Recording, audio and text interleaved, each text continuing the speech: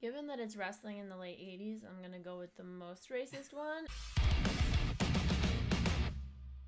Hey, what's going on, everybody? King of Chaos, Logan Black here, and you're watching Pro Wrestling Explained. To my wife. Hi, wife. Hi, husband. Today, we're going to be watching one of my absolute favorites of all time, The Great Muta. This is from the late 80s, when Muta had made his way over to the States. Do you know anything? Does that name sound familiar at all to you? Nope. What are your feelings on foreign/Japanese bad guys in professional wrestling or entertainment in general? I'm going to guess there's going to be some xenophobia going on. Lots and lots of xenophobia, but My favorite. in my opinion, Muta is that brilliant that a bit of that is hidden, at least for the character. So let's go ahead and check out The Great Muta. So this is The Great Muta. Okay. He's, at the time, there were certainly guys who would do, the evil foreigner gimmick, but nobody was pulling off what Muta was doing. And Gary Hart is his manager. Gary Hart was the manager of, all the foreign guys, all the weird foreign guys were always under Gary Hart. Can he not see through it? Is that why he's being led around? You know what? I'm pretty sure that was the gimmick, and it's the genius of it because it's boom, you're unmasking him, and all right, now it's time to kill. Now it's time to attack. Because, 1989, that's what the foreigners are there for. Of course. In 89. Of course. What else would they be there for? Certainly not. Certainly not diversity. This is great, too. Because, again, everyone's watching in on this and, what is he prepared to do? Especially if you've never seen anyone, do this or never seen Muta live. He's like, what's going on? Is he praying? Is he, focusing? What is this crazy thing? And then, boom, he comes out with this.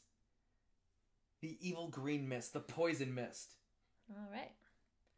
So, trivia moment number one. As we do that, he's putting his fingers into his mouth because any strike now has poison in it.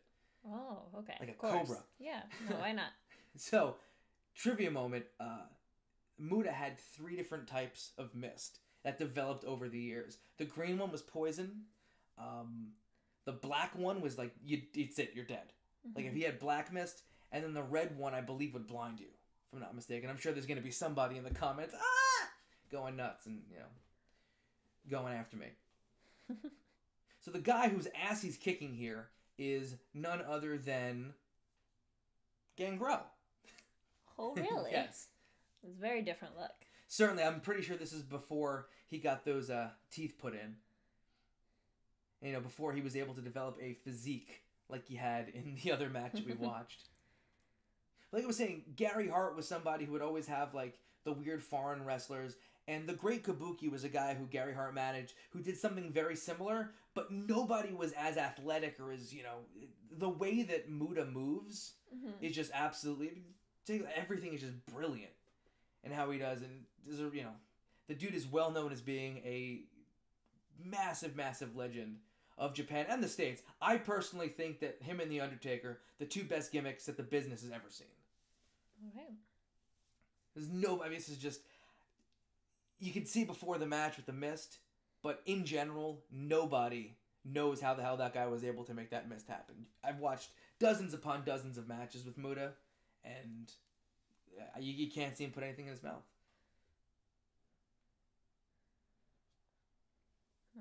Very magical.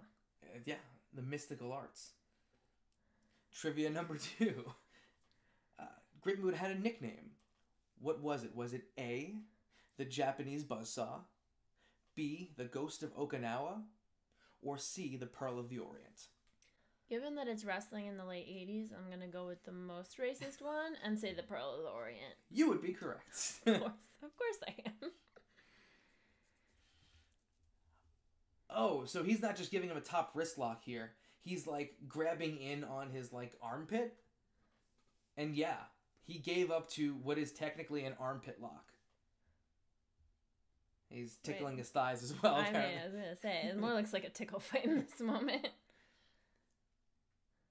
I'm just waiting for him to spit the mist again. I don't think he is. Nope. Oh, just licking his finger. Yeah. What? No. Just absolutely brilliant performance, in my opinion. Just in general, Muta is just an absolutely brilliant character that I think, I think anybody should be able to appreciate. Mm-hmm. As we see the replay of the incredible armpit lock onto Dave the Vampire. Well, not a vampire yet. Nope. He wasn't bitten yet. It's not nighttime. Yeah. So, now that we're finished with the match, what are your feelings on the Great Muta? It's very talented. I can certainly see why you consider him one of the greats. Absolutely. Would you be interested in seeing other Great Muta matches? Are you sold on the character? Yeah, I'd say so. What was your favorite part of that match? Please tell me it was the mist. Please. It was definitely So up there, dope. yeah. Brilliant. Another win for me. That's going to do it for this episode of Pro Wrestling Explained to my wife. You can check me out on all social media, King of Chaos NYC, and follow the entire family of social media of the Year One Wrestling Podcast at Year1 Pod. And for you? You can follow me on Instagram at Banana Lunch. Don't have anything in particular going on these days, but, you know, some powerlifting, some pets. Generally a fun time. Well, until next time, guys, love each other, love yourselves, and love pro wrestling.